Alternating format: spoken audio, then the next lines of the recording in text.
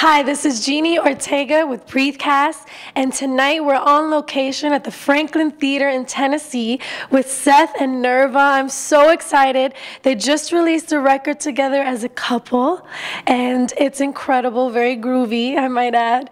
And tonight they're going to perform with Selah and a couple other of their brothers and sisters for an evening of worship. So guys, thank you so much for sitting with BREATHEcast. Thank you, Jeannie. Thank you for having us. We're honored to be here. How's it going with the record? It's going great. We are just so blessed.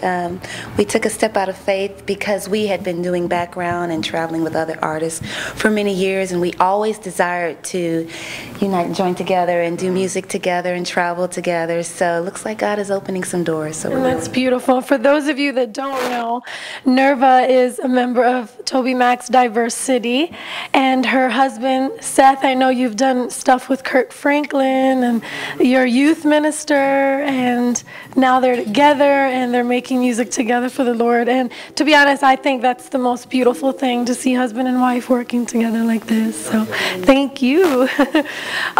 So tell us about what's to come for Seth and Nirva. And I know you guys stepped out in faith, and you're in ministry and also out there touring and stuff for the record. So what's to come for you guys? You know, life is pretty eventful, sometimes bananas. We are still home-based and part-time at our home church, where Seth pastors our young adults ministry. It's called Sub 30, and I am part-time at our home church. And in between road life with me on Toby Mac with Diverse City, he also still travels some with Travis Cottrell. He is the worship leader for Beth Moore. So we are just doing life as it comes. As God opens those doors, we're walking through it.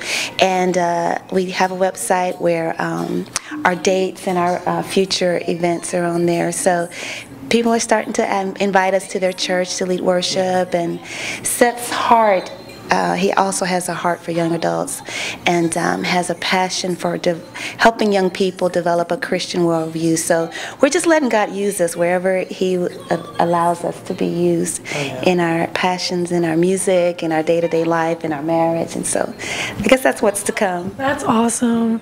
And Seth, I want to ask you, I mean, how different has it been from being on the road solo, you know, as a backup from both of you? I know you both have the same exact experience, which is so awesome, coming together with your wife for this project.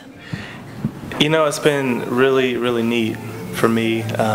We just love working together, and I think we both get along really well. So there's, you know, a little bit of tension every now and then, but for the most part, it's been great. You know, we have spent a lot of time traveling separate from each other, and so what's like this weekend, we've been together the whole weekend on the road, and it just makes road life so much better, and creativity flowing between the two of us and with God. It really has been awesome. So I'm looking forward to more of those times, and you know, we're writing now for the next project and doing a lot of stuff here in Nashville this month, and we're just excited to see what comes out of that process, and stuff we've been learning in young adult ministry that God has been putting in us. We're just letting that come out in our writing, and that's been a neat process as well. So that's great. Well, guys, I thank you so much for sitting down chatting with us a bit. They're about to hit the stage, so I can't wait, and we're definitely going to give our viewers a sneak peek. I Need You is out now. Seth and Nirva, be on the lookout. They're doing wonderful things for the kingdom of God as a couple. So let's keep them in prayer. And thank you so much for sitting with us. Thank you. Take care. This is BREATHEcast from Franklin Theater.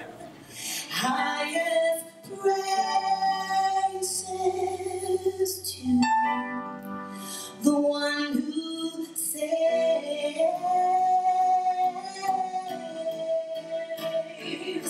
the one who saves.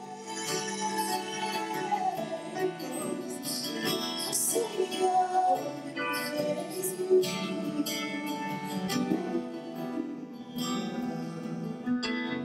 Teach us to be everything in love, oh Lord. Show us the path that will lead to perfect love. Let it be enough.